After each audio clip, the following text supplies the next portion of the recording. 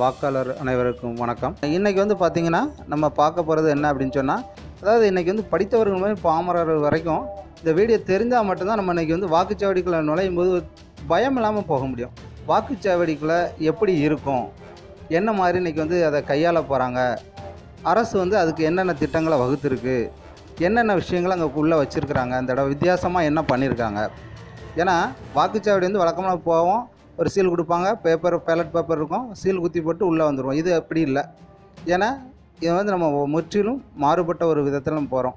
அதாவது எப்படி அப்படின்னா, உள்ளே நுழையும் போதிலேருந்து கடைசி நீங்கள் வெளியில் வர்றது வரைக்கும் நிறையா நம்ம ஏற்கனவே ஆல்ரெடி எல்லாருமே வந்து நீங்கள் மிஷினாகவே மாறிட்டோம். இங்கேயும் மிஷினே தான் யூஸ் பண்ணுறோம். மிஷின் நிறைய தவறு செய்யும், மனிதர்கள் செய்ய மாட்டாங்க. ஆனாலும் இங்கே மிஷின் தவறு செய்யுமா செய்யாதாங்கிறத நீங்களே முடிவு பண்ணலாம். வாங்க உள்ளே போகலாம்.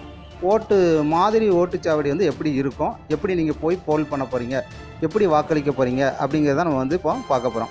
போலிங் பூத்து உள்ளே நீங்கள் நுழையும் போது லெஃப்ட் சைடு பார்த்தீங்கன்னா, நீங்கள் நுழையும் போது லெஃப்ட் சைடில் முகவர்கள் அப்படின்னு சொல்லி ஏஜென்ட்ஸ் அவங்க இருப்பாங்க.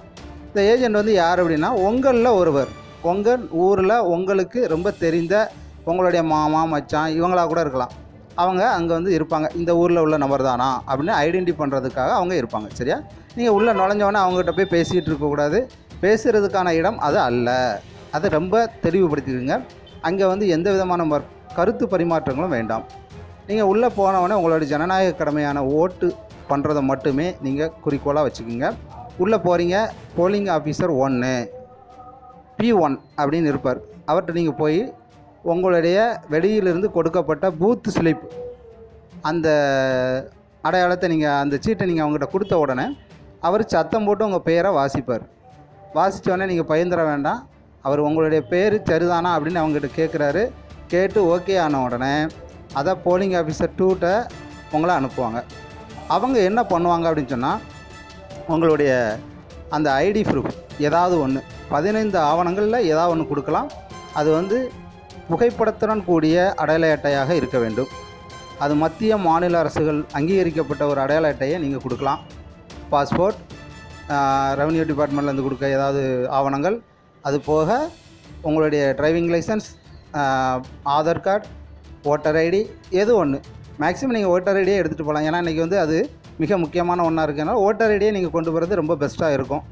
அதில் இருக்கக்கூடிய கடைசியாக இருக்கக்கூடிய 4 டிஜிட் நம்பரை மட்டும் அவங்க எழுதிட்டு 7A அப்படிங்கிற ஒரு நோட்டில் எழுதிட்டு உங்கள்கிட்ட சைன் வாங்குவாங்க. அது சைனை வாங்கி முடித்தோடனே உங்களுடைய ஆள்காட்டி விரலை நீங்கள் டேபிளில் வைக்கணும். அதில் உங்களுக்கு அழியாத மைய நகைக்கண்ணுக்கு மேலேருந்து கீழே பார்க்க ஒரு கோடு இட நீங்கள் அனுமதிக்கணும். அதில் உங்களுக்கு ஒருவேளை கை இல்லாதவங்கள வாக்களிக்க முடியாது அப்படின்னு நினைக்க வேண்டாம். கையே இல்லைன்னா கூட உங்களுடைய மணிக்கட்டில் அவங்க வந்து மை இடுவாங்க.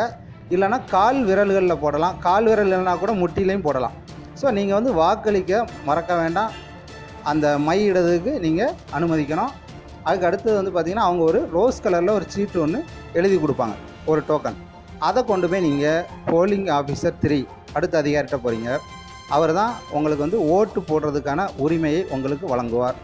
என்ன அப்படின்னா, அவர்கிட்ட ஒரு கண்ட்ரோல் யூனிட் அப்படின்னு சொல்லி ஒரு மிஷின் இருக்கும்.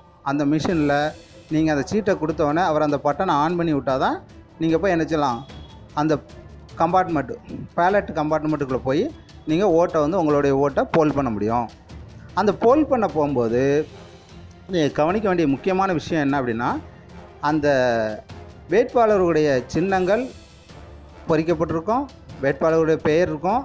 பெயருக்கு அடுத்தால் அந்த சின்னங்களுக்கு பக்கத்தில் பார்த்திங்கன்னா சிவப்பு கலரில் நிறைய பட்டன் மாதிரி இருக்கும். ஆனால் பட்டன் அல்ல, அது வந்து லைட்ஸ். அதுக்கு அடுத்தால் பார்த்திங்கன்னா ஒரு பள்ளமான பகுதியில் நீல கலரில், ப்ளூ கலர், அந்த கலரில் ஒரு பட்டன் இருக்கும், ஒரு பள்ளமான பகுதியாக. அதில் நீங்கள் ப்ரெஸ் பண்ணும்போது மிகவும் கவனமாக பாருங்கள். அதை ப்ரெஸ் பண்ணும்போது பக்கத்தில் இருக்கக்கூடிய அந்த சிவப்பு கலர் பட்டன் மாதிரி இருக்கிறதுல லைட்டு வந்து எரியும். நீங்கள் அமுக்கிற பட்டனுக்கு நேராக உள்ள லைட்டு நீங்கள் உங்களுடைய வேட்பாளருக்கு நீங்கள் போல் பண்ணதுக்கு நேராக லைட்டு எரிதான்னு மட்டும் பாருங்கள். அப்படி தவறி வேறொரு வேட்பாளருக்கு எரியும் பட்சத்தில் நீங்கள் அந்த கையை எடுக்கக்கூடாது. கவனம், மிக மிக கவனமான ஒரு விஷயம். நீங்கள் அந்த அமுக்கின கையை எடுக்காமல் அப்படியே அங்கே இருக்கக்கூடிய அதிகாரிகளை நீங்கள் கூப்பிடலாம். சார் ஒரு நிமிஷம் இங்கே வாங்க, இங்கே கொஞ்சம் டவுட் அப்படின்னு சொல்லி நீங்கள் கூப்பிட்டுக்கிட்டு அந்த கையை எடுக்காமல் நீங்கள் வச்சுருந்தீங்கன்னா அந்த லைட் எரியுறது தெரியும். மாற்று வேட்பாளருக்கு லைட் எரியும் பட்சத்தில் உங்களுடைய ஓட்டு தவறாக போலாயிருக்குன்னு அர்த்தம். அதனால் நீங்கள் அந்த நேரத்தில் அங்கேருந்து வெளிவர முயற்சிக்க வேண்டாம். அதை நீங்கள் தெளிவுபடுத்திட்டு நீங்கள் வரலாம். அப்போ ப்ரெஸ் பண்ணதை எடுக்காதீங்க கையை. அது மிக மிக முக்கியமான ஒன்று.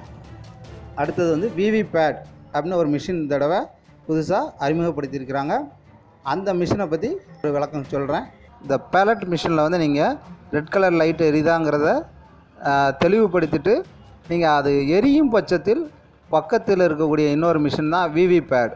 இந்த விவிபேட் மிஷின் அப்படிங்கிறது என்ன அப்படின்னு சொன்னால், இன்றைக்கி வந்து புதுசாக நம்ம வாக்களித்தது சரிதானா என்று சோதிக்கிறதுக்கு, சரியான முறையில் நம்ம வாக்களித்திருக்கோமா என்பதை உறுதி செய்து கொள்வதற்காக பக்கத்தில் வந்து ஒரு மிஷின் இருக்கும், போஸ்ட் பாக்ஸ் மாதிரி. அது பக்கத்தில் இருக்கக்கூடிய அதில் மேலே ஒரு கண்ணாடி இருக்கும். அந்த கண்ணாடி வழியாக உள்ளே பார்த்தீங்கன்னா 7 செகண்ட் தான் நிற்கும். கவனம், நீங்கள் போல் பண்ணும்போது லைட் எரிதான்னு பார்க்குறீங்க. அதே சமயத்தில் பக்கத்தில் இருக்கக்கூடிய இந்த விவிபேடில் மேலே நீங்கள் யாருக்கு வாக்களித்தீர்களோ அவர் இந்த வேட்பாளருடைய சின்னம் மட்டும்தான் இருக்கும். வேட்பாளர் பெயர் இருக்காது, சின்னம் இருக்கும். அந்த சின்னம் சரியாக இருக்குதா அப்படிங்கிறத அந்த 7 செகண்ட் மட்டும்தான் இருக்கும்.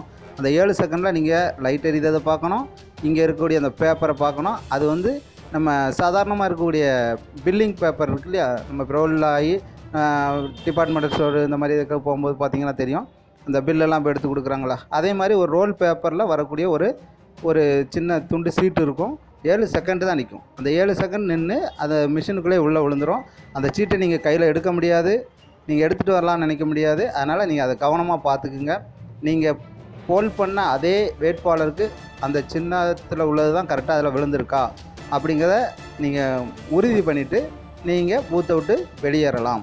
உங்களுடைய கடமை நிறைவேறி வெளியே வரும்பொழுது முழு திருப்திகரமாக இல்லாத பட்சத்தில், ஏதாவது உங்கள் வந்து குளறுபடிகள் இருக்குது, உங்களுக்கு பிடிக்கலை, ஏதோ ஒரு ப்ராப்ளம் இருக்குது அப்படின்னு நீங்கள் உணர்ந்தீங்கன்னா, நீங்கள் வந்து 1950 அப்படிங்கிற ஒரு நம்பருக்கு வந்து உங்களுக்கு ஹெல்ப்லைனாக சொல்லியிருக்கு. அந்த ஹெல்ப்லைனில் நீங்கள் எலெக்ஷன் கமிஷனுக்கு நேரடியாக நீங்கள் புகார்களை தெரிவிக்க முடியும். இதுவரைக்கும் வந்து வாக்களிப்பவர்களுக்கான ஒரு முறையை வந்து சொல்லிட்டோம். இப்போ வந்து என்ன அப்படின்னா, அவர்கள் சரியாக வாக்களிக்கணும் அப்படின்னா அதற்கான மிஷின் ப்ளஸ் அதில் செயல்படுத்தக்கூடிய அதிகாரிகளின் கவனத்திற்கு. அதாவது என்ன அப்படின்னா, அதிகாரிகள் வந்து பொதுவாக எலெக்ஷனுக்கு முந்தின நாள் நீங்கள் காலையில் போய் எல்லாம் வாங்கிட்டு உங்களுடைய வாக்குச்சாவடிக்கு போயிடுவீங்க. உங்கள் கையில் ஒரு 3 மணிக்கெல்லாம் எப்படியும் மிஷின் அது சம்மந்தப்பட்ட எல்லா பொறுப்புகளும் உங்களிடம் ஒப்படைக்கப்பட்டு விடும். ஸோ அதிகாரிகள் கொடுத்தவுடன் நீங்கள் தான் அதுக்கப்புறம் அந்த ஏரியாவுக்கு நீங்கள் தான் அதிகாரிகள். ஸோ நீங்கள் presiding officer P1 P2 P3 நீங்கள் எல்லாருமே வந்து ஒவ்வொரு தடையும் உங்களுடைய கிளாஸுகளில் வந்து சொல்லியிருப்பாங்க, 50 ஓட்டு வரைக்கும் நீங்கள் செக் பண்ணுங்கன்னு. தயவு செஞ்சு 50 ஓட்டு மட்டும் செக் பண்ணிட்டு அதை மொத்தம் நீங்கள் சரி பண்ணிவிட்டு கரெக்டாக இருக்குன்னு நீங்கள் விட வேண்டாம். இது என்னுடைய தாழ்மையான வேண்டுகோள். அதனால் அதை நீங்கள் சற்று மிக மிக கவனம் கொண்டு நீங்கள் 50 என்பதை ஒரு 200 அல்லது 300 ஓட்டுகளோ போட்டு அதை நீங்கள் சரி பண்ணிக்கோங்க. சரியாக இருக்குதான்னு நீங்கள் செக் பண்ணிக்கோங்க.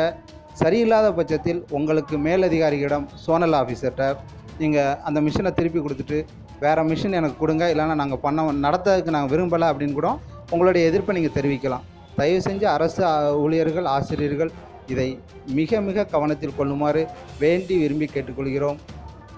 இதை வந்து நீங்கள் கேட்டதோடு மட்டும் இல்லை, இது எல்லாருக்குமே போய் சென்றடைந்த மாதிரி ஷேர் பண்ணுங்கள். அது ரொம்ப முக்கியம். நிறைய பேருக்கு வந்து இது போய் சென்றடைஞ்சால் மட்டும்தான் நம்ம அந்த விஷயத்தை சக்ஸஸ் பண்ணதாக அர்த்தம். நம்ம விழிப்புணர்வோடு இருக்கிறதாகவும் ஜனநாயக கடமையை சரியாக செஞ்சதாகவும் அர்த்தமாகும். இதோட மாத்திரம் இல்லை, நீங்கள் உங்களுக்கு ஒருவேளை அந்த பூத்தில் கள்ள ஓட்டுக்கான வாய்ப்புகள் நிறைய நடக்கிறதுக்கான வாய்ப்புகள் நிறைய இருக்கலாம். சென்சிட்டிவ் பூத்துன்னு சொல்லி சில விஷயங்களை சொல்லியிருக்கிறாங்க. அங்கே வந்து பொதுவாக மிலிட்ரி, துணை இராணுவம் நிறுத்தப்பட்டு இருக்கிறது. அதனால் நீங்கள் வந்து பயப்பட வேண்டாம். ஜனநாயக பணியாற்ற உங்களை அன்புடன் வேண்டி விரும்பி கேட்டுக்கொள்கிறோம். நன்றி, வணக்கம்.